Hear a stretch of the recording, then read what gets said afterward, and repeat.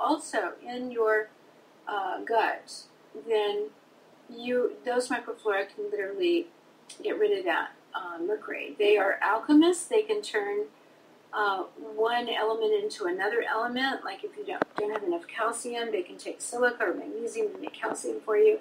Wow. The list just goes on and on. They're so critical. And then, of course, we now know that some of the most important neurotransmitters or brain chemicals are manufactured in the gut. Serotonin is, and serotonin is the brain chemical that, first of all, serotonin grows more brain cells. So we need it for that reason. We feel happy when we have adequate levels of serotonin, and serotonin actually grows more brain cells in the gut brain. We have this wonderful brain in our gut, and everybody's real aware we have one in our skull, but we have this huge important brain in our gut, in our abdominal region. I call the enteric nervous system, and we have to take care of that brain, feed that brain, nourish that brain, and living inside this is this world, this wonderful world of beneficial microflora that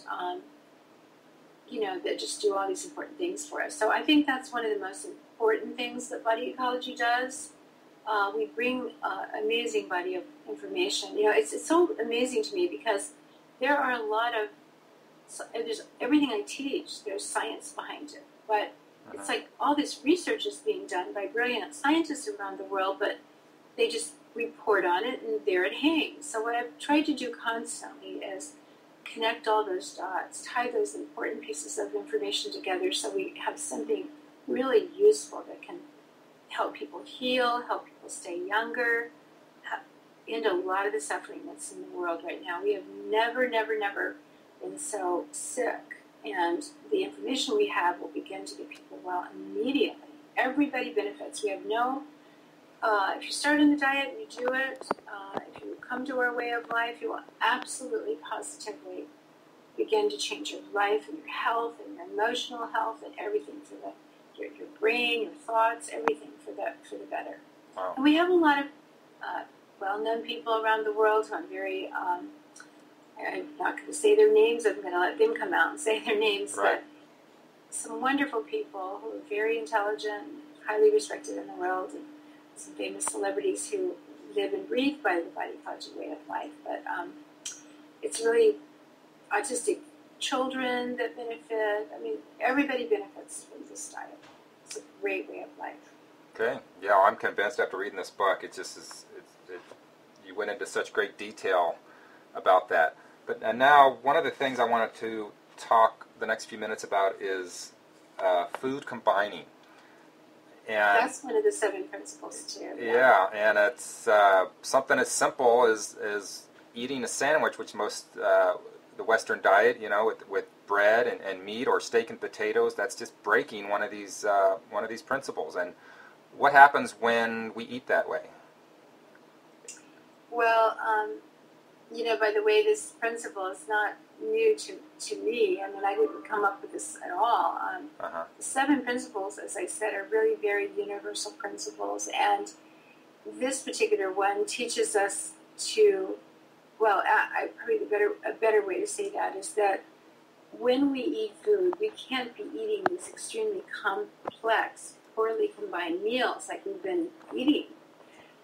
The digestive tract can't handle that, and as we get older and we lose even more of our digestive fire, digestive power, it's even more important to properly combine your foods. But yes, food until just recently was difficult to obtain, and so people would eat anything they could, and they were pretty hardy, sort of. I mean, they didn't live that long back in the days of Thomas Jefferson. The average age was only 45 years old. Wow. He lived a long time, by the way, because he didn't eat much. He probably practiced a lot of food combining unknowingly because he ate mostly vegetables and plants, and they all combined with each other. Okay. But it's kind of in a nutshell, the food combining rule is that if you're going to eat meat, if you're going to eat fruit, you would eat it alone on an empty stomach because it digests very quickly. And if you put it in a meal with, say, meat and potato or bread or something, you're going to have toast for breakfast, orange juice with toast, for example. You're going to have terrible gas and bloating because the fruit is going to stay in there and it needs to just pass quickly on through out of the stomach and on down. It's going to be kind of bound up in all that bread, which will be there for about 3 hours, and then you have beginning of a mess going on. Uh-huh. As far as animal protein foods like fish, chicken, steak, and so on, those foods combine best with just vegetables. Now, one of the things that we're very, very big on are fermented foods. We are really kind of the leaders in fermented food and nutrition. Yeah. And so we recommend that people have fermented vegetables we call them cultured vegetables, with a meal, and that's the best combination of all. And so for people that don't know, that'd be like sauerkraut would be an example. Yeah, I don't use that term sauerkraut because the way sauerkraut is available to us today is you go in the store, it's in a glass jar, it's got vinegar and a lot of salt, and it's pasteurized. I'm talking about vegetables that have been shredded up. We have a special way of making them where we add even more bacteria. There's naturally bacteria present on the vegetables anyway, but we add even more. And a little bit of salt, and then pack them real tightly in a jar. And then sit there for about a week and ferment. They're so good for you. They're sour tasting, so they bring that sour taste to the meal, and they really make a huge difference in how you digest animal protein. It's growing your own probiotics, essentially, right? Sorry again. You're growing your own probiotics, essentially, right?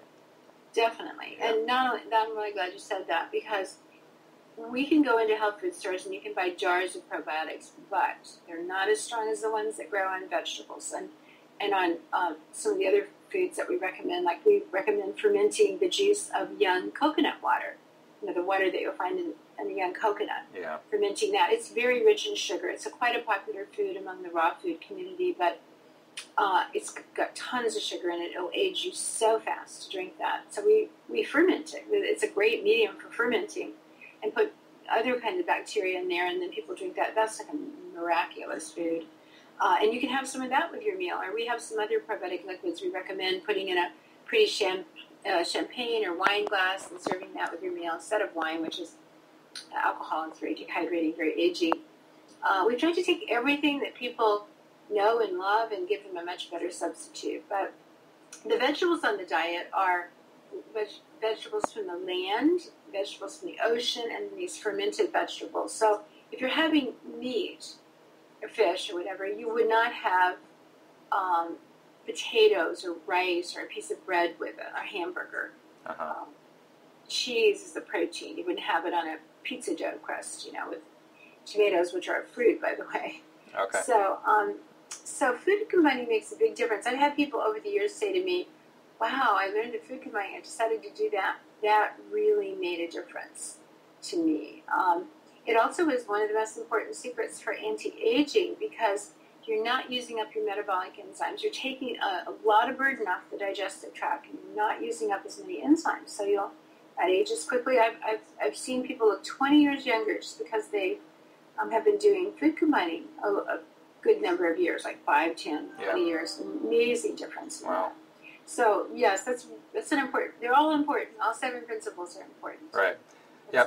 Well, we don't have time to cover them all. We're getting toward the end here, but thank you for sharing that. Hopefully, people will go out and get the book.